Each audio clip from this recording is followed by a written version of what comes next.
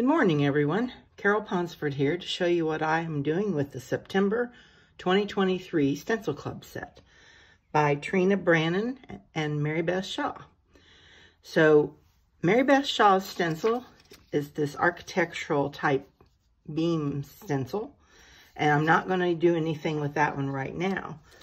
What I am going to do with Trina is I went in and I cut all the different parts out.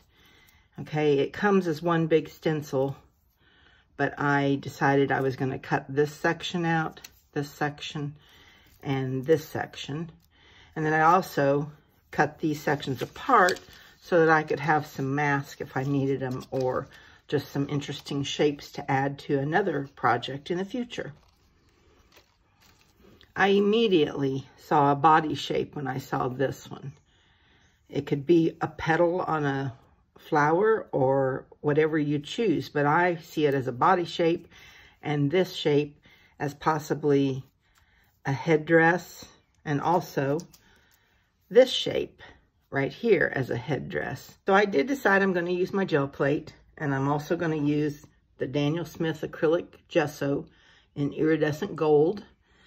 And I've kind of previewed where I'm going to put my stencils, but I'm going to spread the gesso on the plate first. My plate was a little dirty, so I did go ahead and clean it with a baby wipe because I had white paint on there and I didn't want that to be on top of the gesso. So I took a baby wipe and cleaned it off. Now I'm going to take some of this gesso and I'm going to brayer it as smooth of a layer as I can possibly get. And then I'm going to lay down my stencil shapes.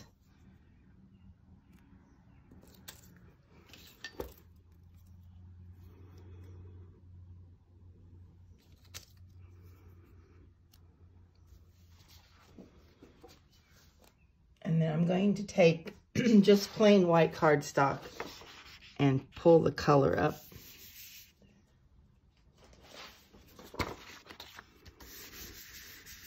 And try to get all the gesso out from in between all the sections of the stencil. Okay, now I'm going to let this dry before pulling it with a clear matte medium onto black paper.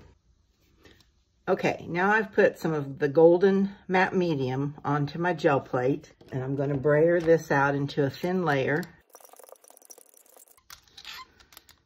And immediately put some black cardstock onto this and press it really well. I'm going to set some magazines on top of this until it's completely dry, and then I'll make a pull. And in the meantime, I realized I had two heads and only one body, so I took my 6x6 inch gel plate and did the other pattern, the body shape, onto another little gel plate so it could dry, and I'm going to pull that also. All right, let's peel and see what we've got. Now, I don't expect this to be a solid image, which is okay because what I plan to do is go back in with Posca markers and redraw over the lines, and maybe even go back in with gold, the iridescent gold gesso with a paintbrush and re-establish my lines. But that gives me a starting point. Okay, so I have my basic shapes for my two figures that I want to do.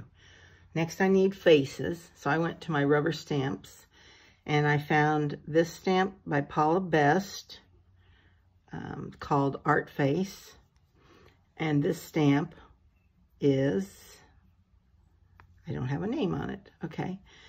So anyway, I used these two stamps, stamped them on a piece of scrap paper I had laying around that had a little bit of a peach coloring to it, and then I'm going to cut them out to be my faces. I left some on the top just because I don't know yet where I want to tuck it in to create the headdress. Okay, now I'm ready to start on my background. So what I did, I've got my journal out, and I did a test sample because what I want is kind of a black on blackish tone.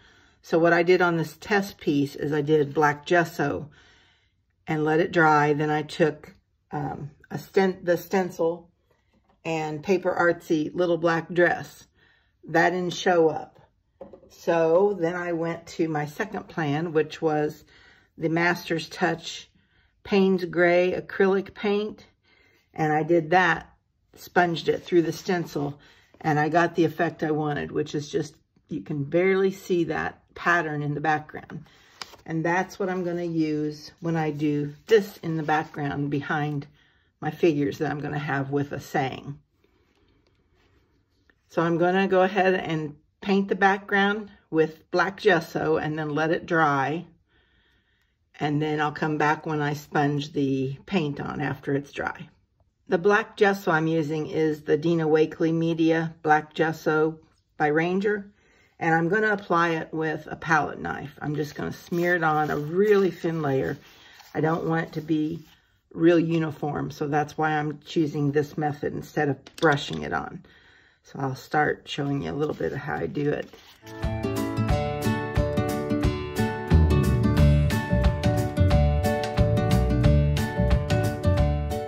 So now this is all dry, and I'm going to take the large stencil, Mary Beth's stencil, and I'm just going to start applying with my sponged applicator some of these different shapes on top of it.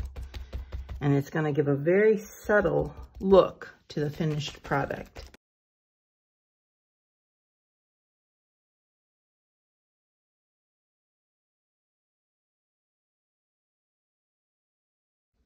Okay, now I think you can see how I've got the background where it's just a little bit, it's very subtle. Once it's dried, it'll even be more subtle because right now the paint is still wet. And next I'll start working on the goddesses. Okay, so now I'm ready to start applying color.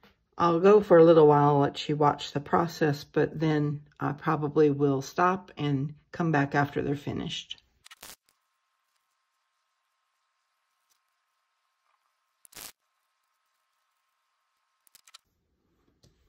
Okay, so now I have everything colored the way I want, and I went ahead and took the heads and figured out where I wanted the hat to sit on them, and then I made a slight cut.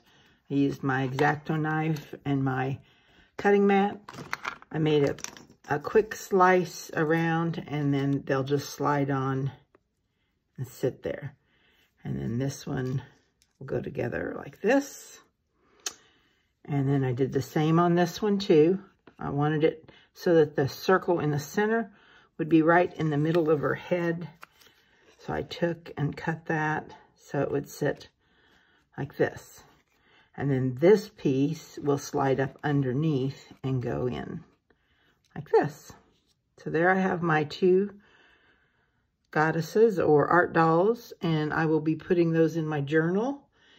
And I'll be back and show you once I've finished the entire thing after I've glued these down. And what my plan is I'm going to glue them on each side kind of, and then write some type of a quote in the center. And I'll be back to show you what I end up doing. So after I figured out placement, then I glued those down, wrote my quote, and outlined the page in gold Posca marker. I've listed the products I've used above. Join Stencil Club by September 15th to receive these exclusive stencils for yourself. And you'll receive an accompanying video tutorial with a PDF. Both are downloadable.